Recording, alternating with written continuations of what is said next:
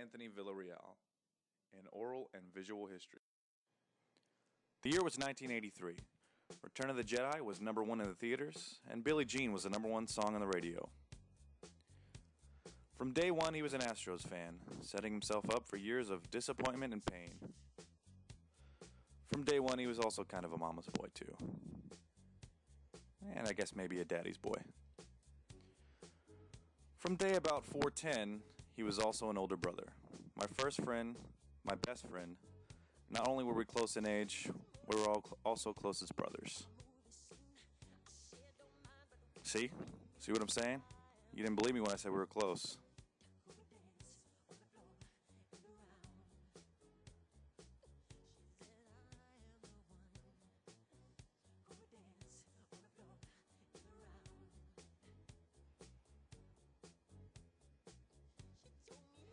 Here's Ray mowing the lawn with his dad. I'm making sure the concrete's okay. Coming up in this next one, you're going to see both Ray with his first beer and extremely short 80s shorts.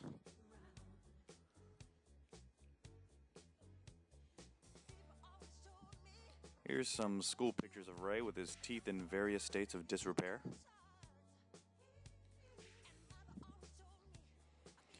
Unlike most people, Ray's athletic career peaked at about age 11.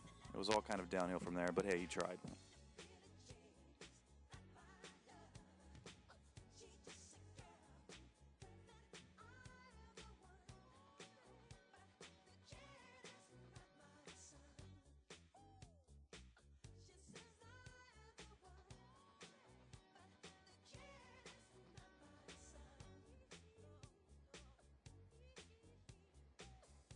This is the last known photo of Ray being taller than me.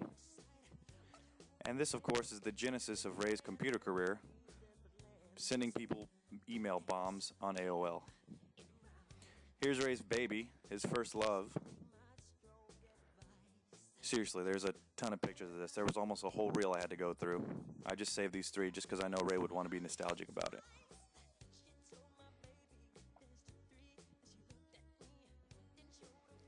And of course, as Big Daddy Kane says, pimpin' ain't easy.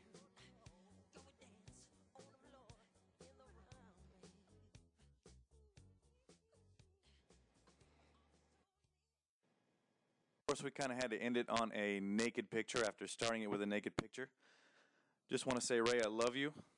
You're my brother. You're my first friend. I can always count on you. You grew up to be an awesome person, and you're a much better man than I. Happy birthday.